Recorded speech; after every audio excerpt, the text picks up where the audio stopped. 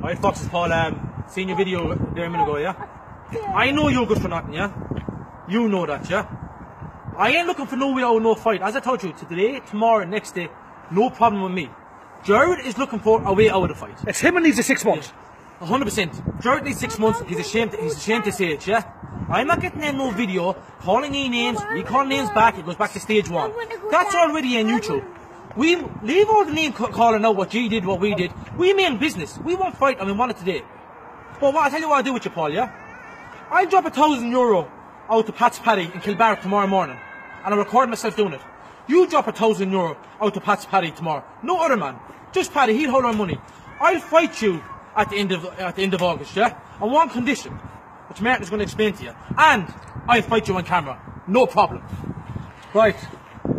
That's Francie's last words there to be on camera. 100% it'll be on camera. No problem. Right, Jared, you went on tape there and you reckon that Francie's looking for a way out. You also said in your tape that you're ready to go today, tomorrow, any day. That'll do. Francie's looking for no way out. Paul already says in tape that I'm no good, but you reckon he needs a 6 months. He said he's no good, he shouldn't be going out in tape, so you need a 6 months. Right. Francie put down his money to box Paul at the end of August. Come out and fight me, Jared.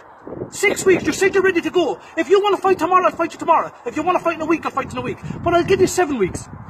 Jared, you asked for a fight, you're getting it. Like before when a man wanted 6 months in a fight, you wouldn't give him 6 months. You cried like a child for 6 weeks, and then you went up to 3 months. Isn't that right?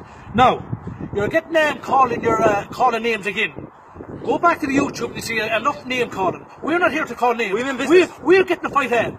And Jared, let it be tomorrow, let it be 6 weeks, or let it be August, whatever date that we agree.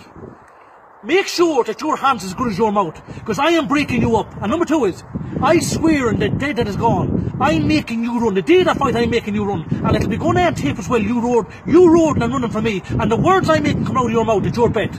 Now, one more thing as well for Francis comes in. No other traveller out there, ring this fight and get the squash. This is going on too long from Huz and Foxes. This has to come down to fights. Now, Jared, I'm begging you, like you said before, 6 weeks is good enough for anyone. Will you come out and fight me?